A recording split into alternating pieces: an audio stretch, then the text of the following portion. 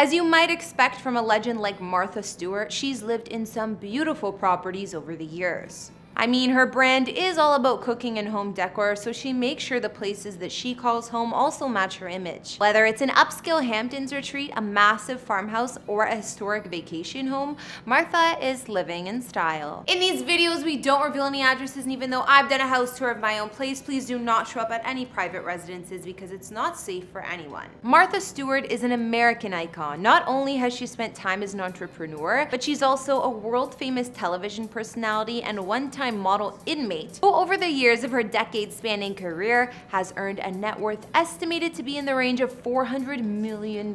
These days, the Martha Stewart brand is still an integral part of Americana. So in that way, it's pretty fitting to discover that Martha has homes located all around the northeastern seaboard of the United States. In fact, she's been growing her real estate profile since the 70s, and over the years, it's expanded to include half a dozen properties, only a few of which she actually spends much time in herself. For instance, the first property she ever picked up was a gigantic farmhouse located in Westport, Connecticut. Shortly after, she purchased another sprawling estate when she found a property located in the hamlet of Katona. And then there's Martha's stunning woodland retreat located on Mount Desert Island known as Skylands. And that's only the beginning of her homes. Hey guys, it's Kara, back with another exclusive house tour here on Famous Entertainment, this time checking out the homes of none other than Martha Stewart. Don't forget to like, subscribe, and hit me up on Instagram to chat. Now let's get into this video.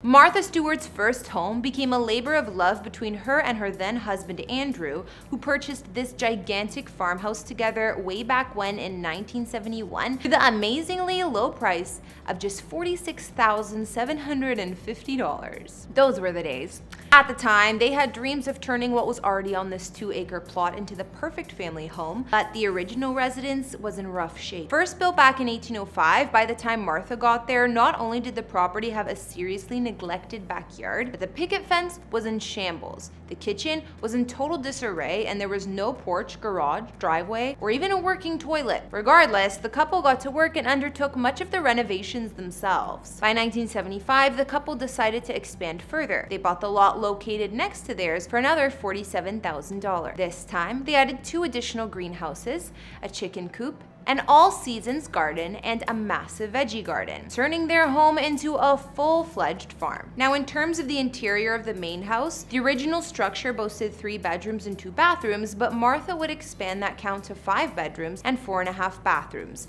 increasing the overall square footage to 6,710 square feet. Martha was so hands-on during the reno, she even got down on her hands and knees to stencil the wooden floors while also painting the remarkable mural that highlights the front hallway. Since moving here and undertaking all of these renovations, Turkey Hill, as it's come to be known, is what many people consider to be Martha's most iconic home. Not only did Martha fill its halls with some of her most enviable antiques, but it was in this very house that Martha would write several of her first cookbooks, including Entertaining, which gave her fans an in-depth look at her dining room. This was complete with her grandmother's china and even her mother-in-law's silver. Martha would live in this house for 30 years. She only moved out and started spending time in her litany of other properties in 2007. At that point, she sold the farmhouse for $6.7 million. Dubbed Cantito Corners, Martha Stewart's current sprawling farmhouse is 153 acres of land that she purchased back in 2000 for the whopping price of $15.2 million and located in Bedford, New York. Sold to Martha by the family of Ruth Sharp, a millionaire who had owned the property for 50 years before her passing, this estate is composed of several buildings strewn throughout the immense grounds, making it look more like a village than, say, a home. When staying on this property, Martha resides in a 3-story farmhouse first built in 1925 and often referred to as the Winter House. This structure features a spacious front porch, a fireplace, and stylish dormer windows. After taking on the property, Martha reached out to architect Alan Greenberg Williamsburg to expand the main farmhouse. Not only did he turn an old garage that used to hold farming equipment into a brand new entertaining space just off the kitchen, but he also took a nearby barn and turned it into an office project room for Martha's endless amounts of arts and crafts. In addition to Martha's main residence, there's also a colonial structure that dates back to 1770, which once served as the original home for the property, called, poetically enough, Summer House. There's also a cottage, a guest house known as Maple Avenue House, and a more contemporary home built towards the back of the property. Rounding things out are a series of horse stalls, barns, and greenhouses. And for a finishing touch, Martha imported cobblestone from Elizabeth, New Jersey, the state where she was born and raised, to pave the courtyards throughout the property. No ifs, ands, or buts about it. Those two homes are fantastic. But when Martha's looking to get away for a little R&R, she also has a couple of vacation properties that are also enviable. Let's start with her historic house located in Maine. Martha calls it Skylands, and it sits on Mount Desert Island. Like many of Martha's other homes, this property is steeped in history. Completed in 1925 for Edsel and Eleanor Ford of the Ford Motor Company, Skylands is sprawled across 63 acres of pristine woodland. The Ford family would summer here every year until 1980. 17 years later, Martha would buy the property for herself for $5.4 million in 1997. At the time of the sale, everything in the home was included, which meant that Martha didn't have to buy a single plate, even though she's no doubt added her share over the years. The massive stone house sits on top of a hill and contains a dozen bedrooms alongside 8.5 baths and nearly 15,000 square feet of space. It also includes granite paving throughout the interior, beamed ceilings as well. Rounding out the additional spaces is a cathedral-like main hall, a sun-filled living room, a cool flower room, a stunning library, and a kitchen to die for. But as eye-catching as the interior of this place is, when Martha's spending time here, it's really all about those views. Over the years, Martha has taken to spending more and more of her free time here, and it's gradually become the favorite of her many homes. In 2015, she decided to expand the property by purchasing a $4.2 million 6-acre neighboring estate called Ox Hill Law. This addition may be less grand than Skylands, but it still includes a main residence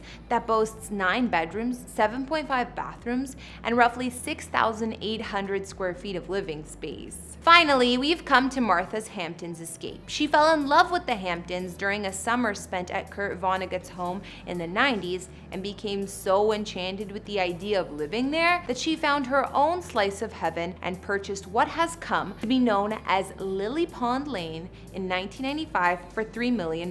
First built in 1873, this shingled cottage space is just a 10-minute walk from the beach, and at one point featured some truly stunning rose gardens that Martha eventually ripped out, worrying about the potential safety of her grandchildren. Much like with most of her other properties, once Martha moved in, she began to renovate thoroughly. While keeping many of the original fixtures to retain as much charm of the property as possible, Martha would touch up the cracked plaster ceiling, add additional windows to provide further natural lighting, and she even added a fresh coat of paint to replace the white walls with warmer buttercream tone. Meanwhile, outside is a garden lover's paradise. Not only are there gorgeously green private hedges, there are also trees and plants that run for about as far as the eye can see. In the event that gardening isn't your cup of tea, then you can spend time in either the gigantic pool or the even bigger front porch that houses a dining table capable of seating as many as 60 guests. Over the years, Martha would come here whenever she needed a little time to get away from it all. Being the busy person that she is, that didn't wind up happening all that often. As such, Martha eventually decided to sell this property for $8.4 million in 2021. Alright guys, that's gonna bring this look at 4 of Martha Stewart's most remarkable properties to a close. Which one do you think suits Martha best? It's hard to choose, but maybe I'll go with her first farmhouse or her Hamptons getaway. Anyways, be sure to leave your thoughts down in the comment. Thanks for tuning in. Don't forget to follow me on Instagram, and I will see you all in the next video.